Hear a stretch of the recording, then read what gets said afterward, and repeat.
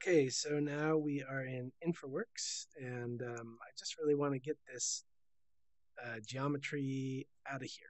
So what I'm going to do is just come up to here with this tools and say export 3D model, do the entire model on the extent, change the user defined and remove.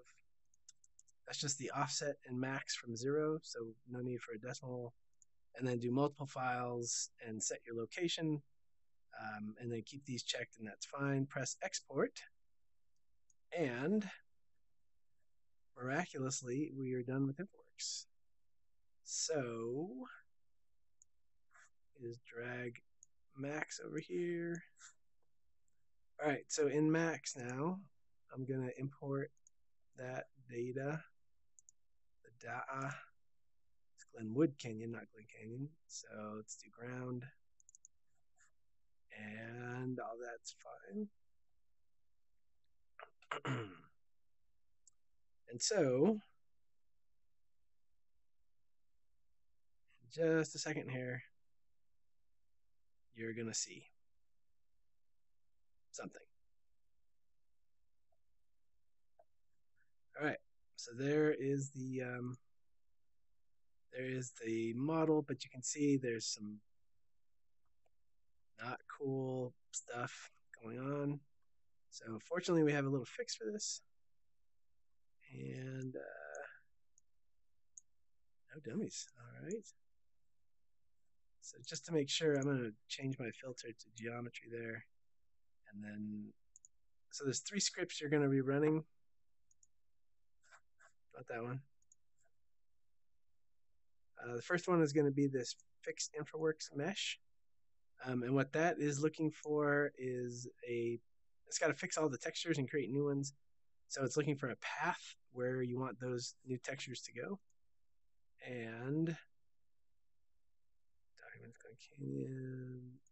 So let's just open that up here. Documents. Oh, no. That, almost there. And then G. All right, and Infraworks. All right, so here's all the textures, and I'm just going to take and delete them all. So you can see now they're all gone out of this folder. I have this folder specified as the new path, and it fix multi is true, yes. Clean bitmaps, true, yes. Set material, true, yes. Don't do these other 2 unless you actually have bump maps created, which is not a terrible idea for me to do right now, but I won't, even though I want to. Okay, so I'm going to run this. Select. Is it select everything? No, it's just geometry. So it's just going to cycle through all the geometry in your scene. So I'll do that, Control E. You don't even have to have anything selected, it looks like. And it just doesn't take long at all. And you'll see here that our scene is now populated with new textures, which is awesome. And it fixed all of the black ugly tiles here. All right, so from here, super easy. And you can see that this is 5.6 million triangles. Should put on my glasses. 5.6 million triangles. And that is not triangles, polys.